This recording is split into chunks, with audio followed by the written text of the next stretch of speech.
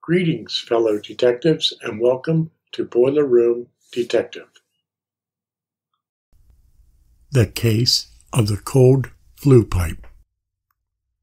On a cold winter day, I met a contractor at a job site to look at replacing the boiler.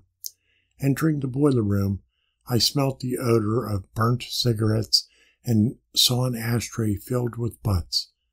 The room had a single boiler with a gas power burner and a 40-gallon water heater. While reading the boiler nomenclature, I noticed a carbon monoxide detector on the floor. The detector was not plugged in and the battery was removed. My internal spidey sense started to buzz. It does that when something isn't right. The next item I saw was a piece of plywood covering the combustion air louver. We were not there to look at the water heater, but I did. The bottom of the water heater had black streaks looking like flame rollout. The flue pipe was sprinkled with white powder, and upon closer look, there were pinholes in the flue piping. The boiler started while we were there, and I reached over and touched the water heater flue pipe. It was freezing cold. I suddenly realized what was going on. Since the combustion air opening was blocked, the power burner got its combustion air from the water heater flue. "What's wrong?" the contractor asked. "Feel the flue," I said.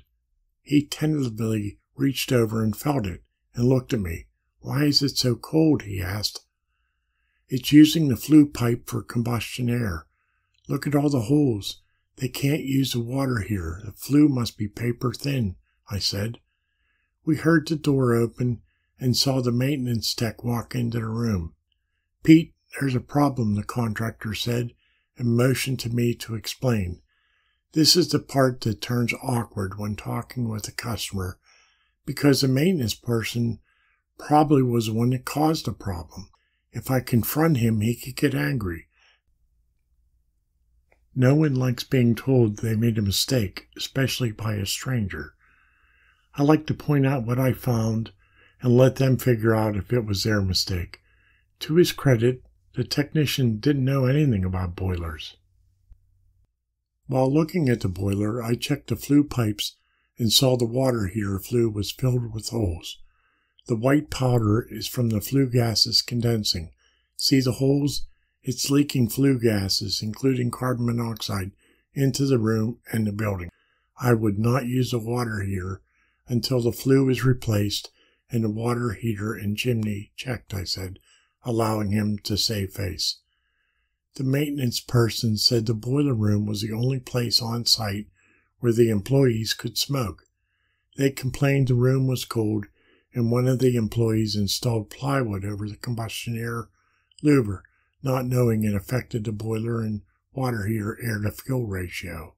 Someone unplugged and removed the battery from the carbon monoxide detector because they thought the cigarette smoke caused the alarm to sound.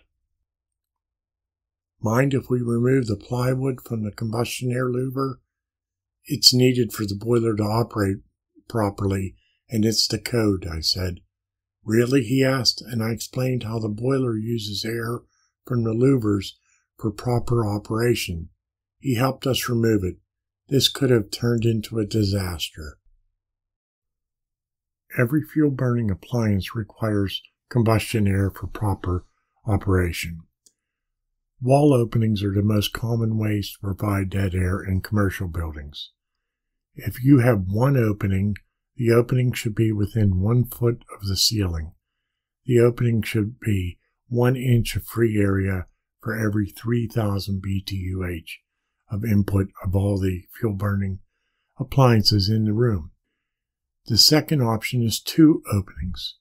One opening should be within 1 foot of the floor and one opening within 1 foot of the ceiling.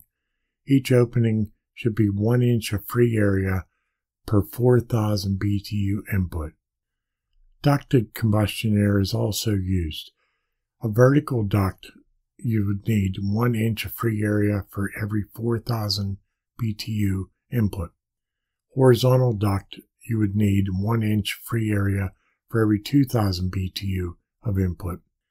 If you're using a mechanical ventilation system, you need 0.35 CFM per 1,000 BTU input of all appliances in the boiler room. Lastly, indoor combustion air requires 50 cubic feet of area per 1,000 BTU-H. So if you're in a room, you want to be able to measure the width, the height, and the length of the room, and that gives you your area in cubic feet. If you would like to contact me, my contact information is here. In addition, I have my 2 websites.